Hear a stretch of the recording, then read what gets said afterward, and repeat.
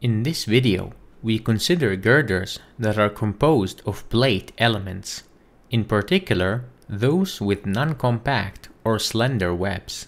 In a previous video about the design of beams, we covered hot-rolled shapes, and for all the standard sections in the manual, the webs are compact. Some have non-compact flanges, but none have slender flanges. With shapes built up from plates, however, both flanges and webs can be compact, non-compact, or slender. These built-up shapes usually are used when the bending moments are larger than standard hot-rolled shapes can resist, usually because of a large span. These girders are invariably very deep, resulting in non-compact or slender webs. A plate girder cross-section can take several forms. The usual configuration is a single web with two equal flanges, with all parts connected by welding. The box section, which has two webs as well as two flanges, is a torsionally superior shape and can be used when large unbraced lengths are necessary. We consider only I-shaped welded plate girders in this video, but the calculations are the same. Structural steel design is largely a matter of providing for stability, either locally or in an overall sense. Many standard hot-rolled structural shapes are proportioned so that local stability problems have been eliminated or minimized. When a plate girder is used, however, the designer must account for factors that in many cases would not be a problem with a hot-rolled shape. Deep, thin webs account for many of the special problems associated with plate girders, including local instability. In some cases, plate girders rely on the strength available after the web has buckled, so most of the flexural strength will come from the flanges. The limit states considered are yielding of the tension flange and buckling of the compression flange.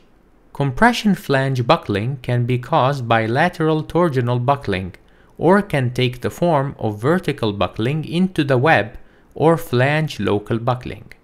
At a location of high shear in a girder web, usually near the support and at or near the neutral axis, the principal planes will be inclined with respect to the longitudinal axis of the member, and the principal stresses will be diagonal tension and diagonal compression.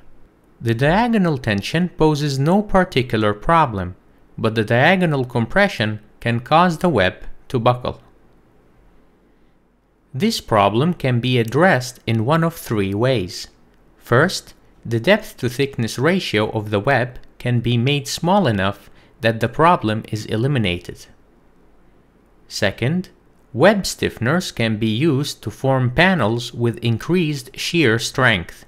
These stiffeners must extend to the flanges, and cutouts are made to not interfere with the welds.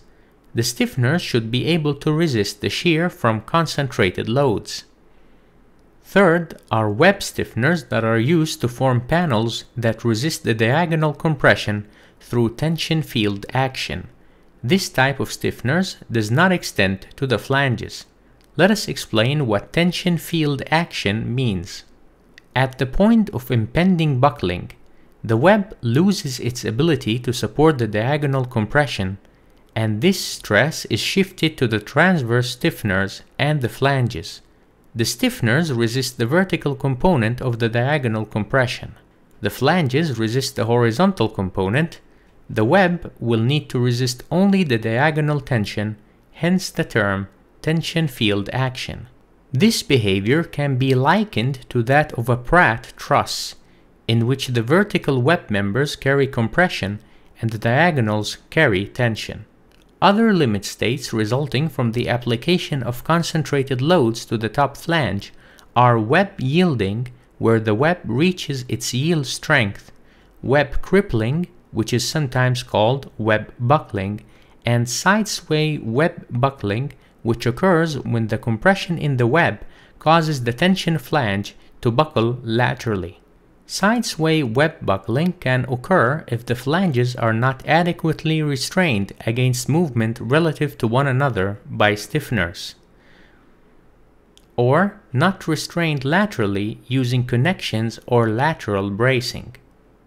The welds for connecting the components of a plate girder are designed in much the same way as for other welded connections.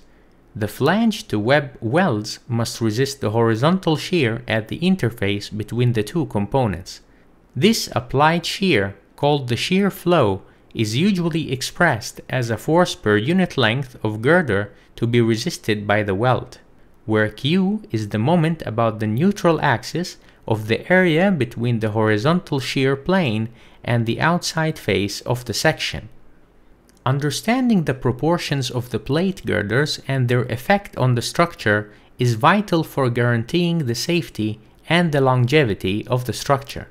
When it comes to the web, AISC B4 Table B4.1b indicates that the web of a doubly symmetric I-shaped section is non-compact if the following condition is met, and slender if the following condition is met.